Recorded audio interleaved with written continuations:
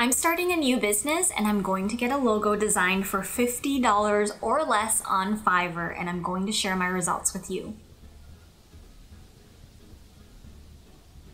Hey, my name is May and I help makers, artists, and designers make a consistent income from selling their handmade products online. This is the second video of my Fiverr series where I share with you my experience of outsourcing business-related tasks to freelancers on Fiverr. I will link to that playlist here so you can check that out if you want.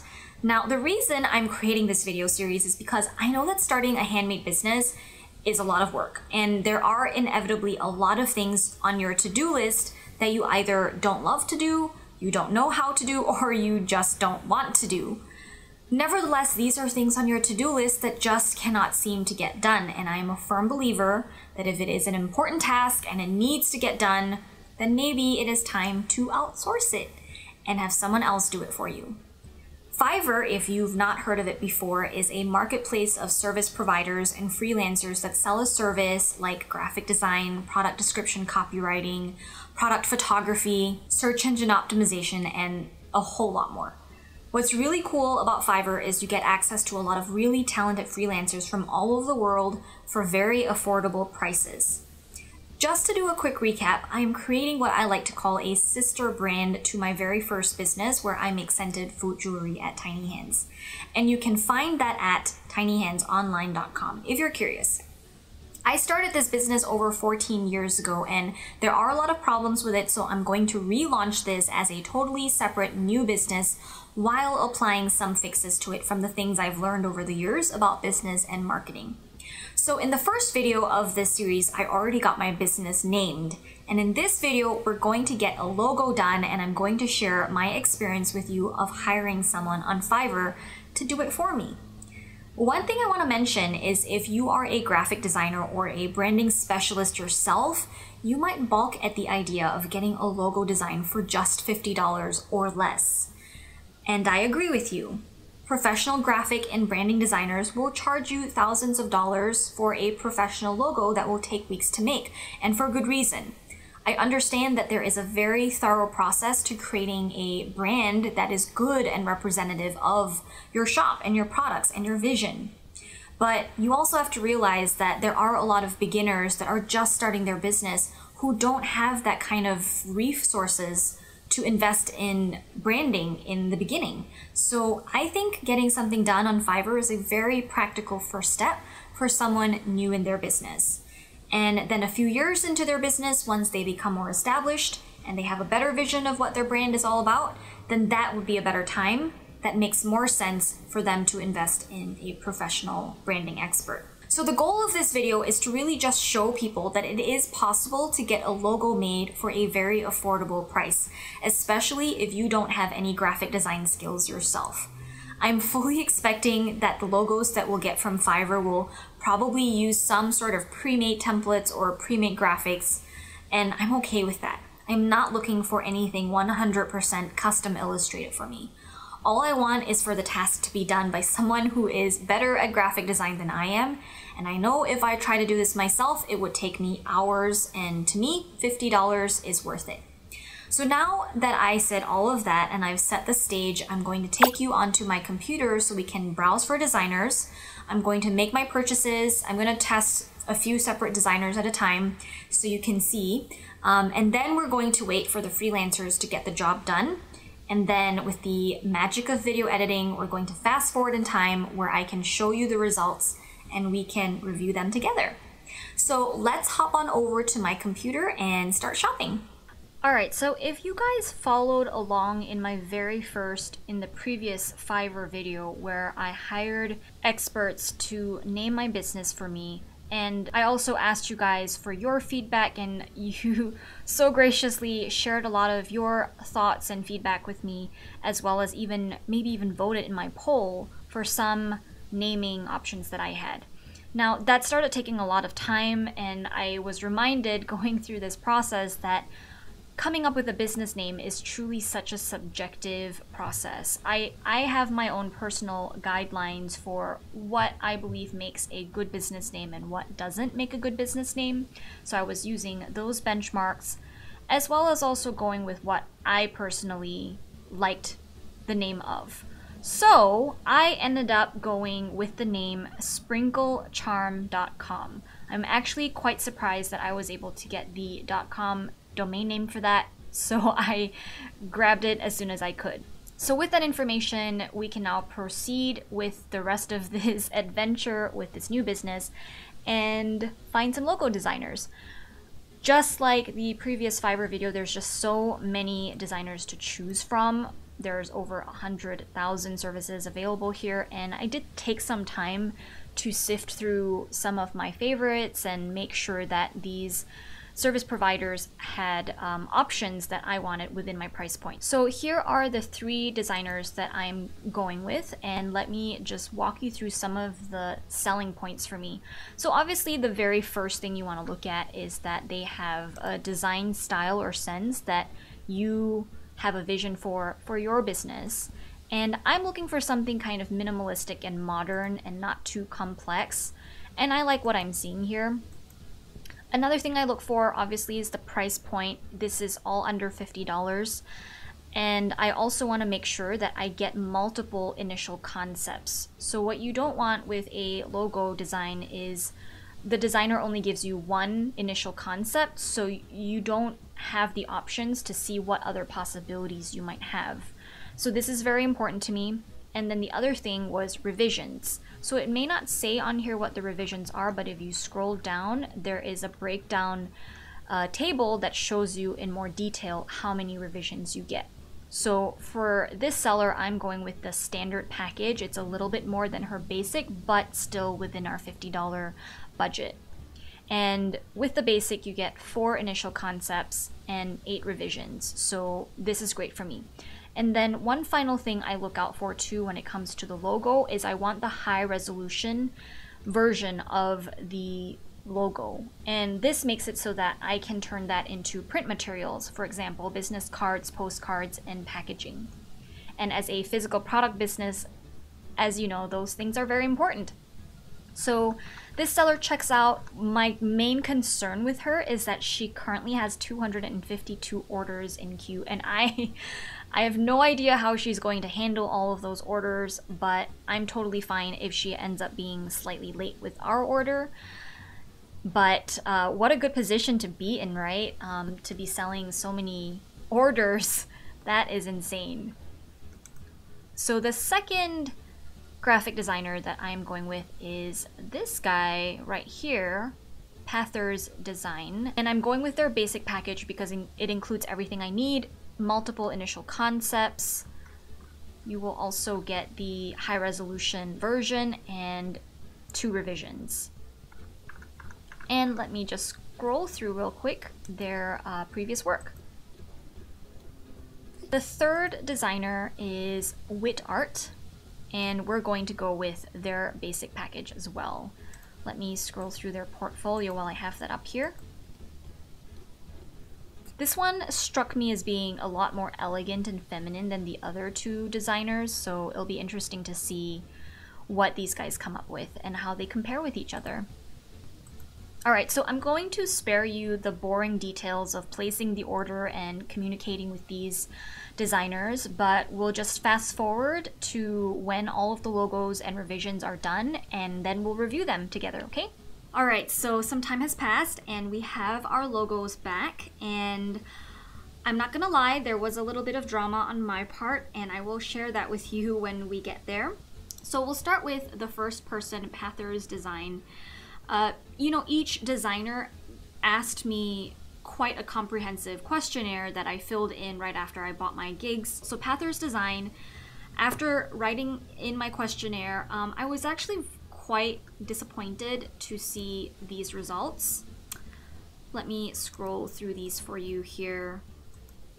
My biggest issue with these is that I feel like it's trying too heavy-handedly to marry the concept of food jewelry into a logo. And I think when it comes to ideas, branding, design style, when it comes to your product design, the simpler it is, the better, the easier for people to remember what it is. And when it's got too many things in there, I think it just becomes too complicated, and it's just not a simple, catchy idea. So that was the biggest feedback I gave them. The second thing I wasn't too happy with either was the choice of font. They seemed like very basic default sans serif fonts, and they weren't even, I mean, you can find some good sans serif fonts that would fit the branding I'm going after, but these just did not suit it at all. So yeah, I wasn't very happy with this set. So let's move on to the second designer. And this is in Genius Arts. So they compiled everything into a zip file, so I'm actually going to open this up for you in my browser. Yeah. Here's the second one. Here's their third concept, and here is their fourth one. So, yeah.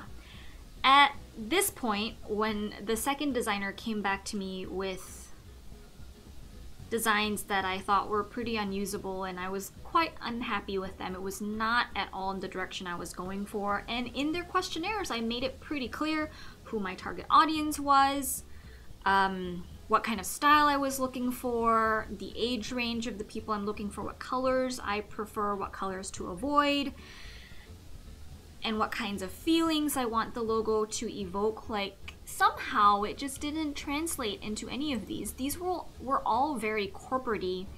And again, I think they really just leaned into the keyword jewelry of my, you know, this is what I sell, right? It's jewelry. And they just tried to make it very posh and exclusive, and completely missed the target on my customer, who is, you know, an 8 to 14-year-old girl. I don't think these logos would appeal to them at all. Not to mention, and I did point this out to the designer, that these cupcake toppings, the frosting over here and over here, do you know what it looks like? Yeah, it kind of looks like poop. Kind of looks like a poop emoji, or at least it's pretty close to it, you know. And you don't want to have elements in your branding that look like something else. Not good. And you might have seen articles or list posts of poorly designed logos of things that you don't want to have anything to do with. So I made it pretty clear, like, this is not working. So let me show you the third designer, and this is Wit Art. And I thought this was the closest to what I was going for. This person had a good idea of who my customer was. They chose a font that was kind of cutesy, handwritten, sans serif for sure, had the colors that I wanted, pastel pinks and blues. But there was something with the composition and the choice of font that I was not totally in love with, but they did get closest with this. So they did also give me this concept, kind of like a cookie with a bite taken out of it. Not in love with it. And this one was fine. This was okay. This didn't strike me as being very interesting, so I wasn't totally in love with it. But my favorite of the three was this one. I thought there was some promise with this. Anyway, so at this point, after I got the first rounds from all of the designers, I was feeling pretty crummy. And at that point, I was starting to think of like an exit strategy. Like, what am I gonna do if these don't work out and I've sunk all this money in? But yeah, I was in that headspace where I was thinking of plan B, because I just wasn't feeling any of these logos. It wasn't working. But at that point also, I think like I slept on it and I woke up the next morning and I'm like, okay, hold on. I was just being dramatic. I was overreacting. I was being emotional. But I wanted to share that with you guys because I think we will all go through that. And it's normal. I go through that. If you go through that, just know that it's normal. You're not doing anything wrong. You're not crazy. You're not drunk. So the strategy was then, after knowing that, okay, I'm not happy with any of these, I need to communicate that with the designers. So I sat down with each one of them. I mean, we didn't sit down together, but I took some time out to actually really give them very specific feedback about what I liked and what I didn't like about what they gave me. And this was where it was tricky for me too, because as someone who's very highly sensitive and I care about what people think, you know, it's hard for me to give feedback in a way where I don't want to hurt their feelings, you know? And with the two designers especially, the first two, because none of their logo concepts worked for me, I was kind of battling in my head how to tell them that, how to break it to them, because I didn't want to hurt their feelings. But I've been doing this long enough to know that you have to be honest with them. There is, I think, a fine line between honesty and then just being a jerk or a douchebag. And for sure, I'm not trying to be disrespectful with anyone. But at the same time, I want to tell them the truth on how I feel about it, because that is the only way that they understand what you're thinking and how they can be better and move in the direction that you want them to go in.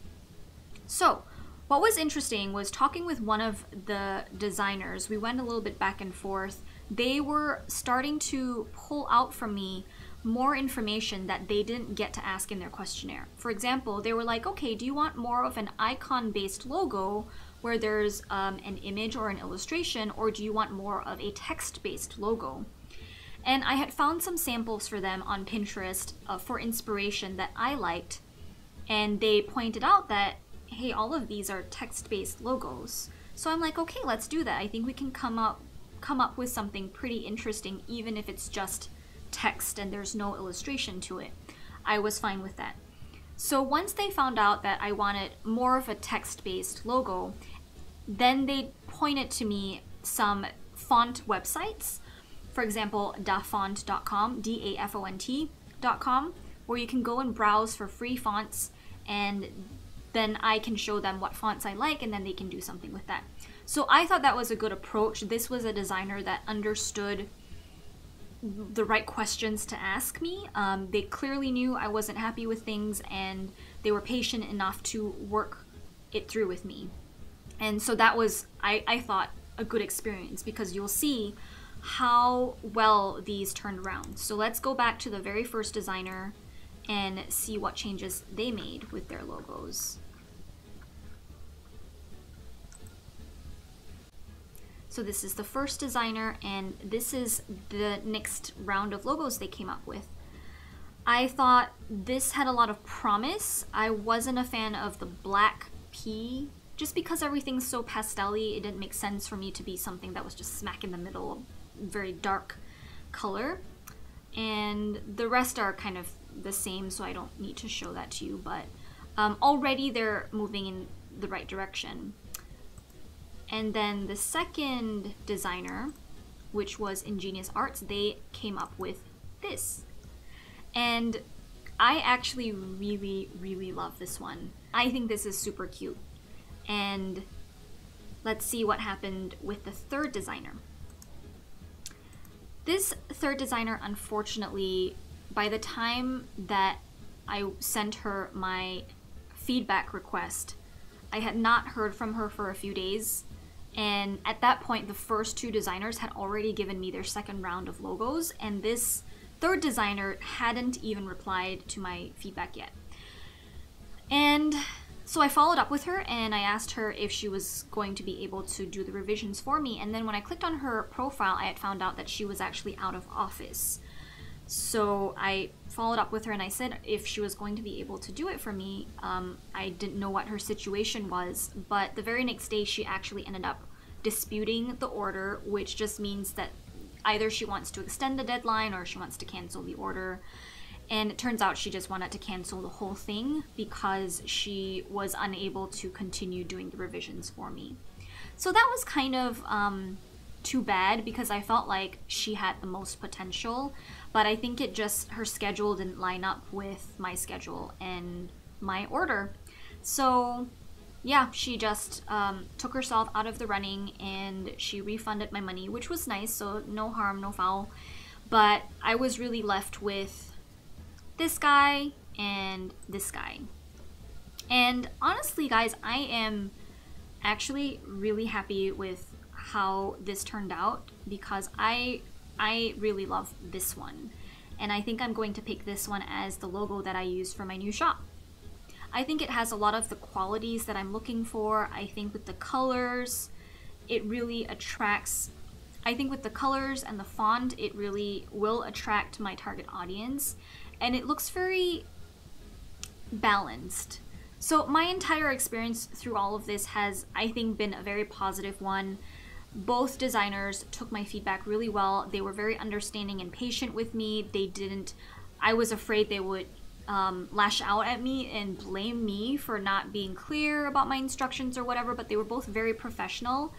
And I am very, very happy with the end results. I am going to use this in my new shop, and I can't wait to extend this into a more full-fledged branding with a website and packaging and business cards and all of that good stuff.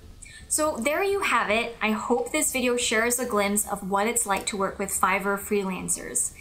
It's effective, it's affordable, it's fast. And the best thing about it, you get to scratch things off your own to-do list and move forward in your business, because that's the most important thing.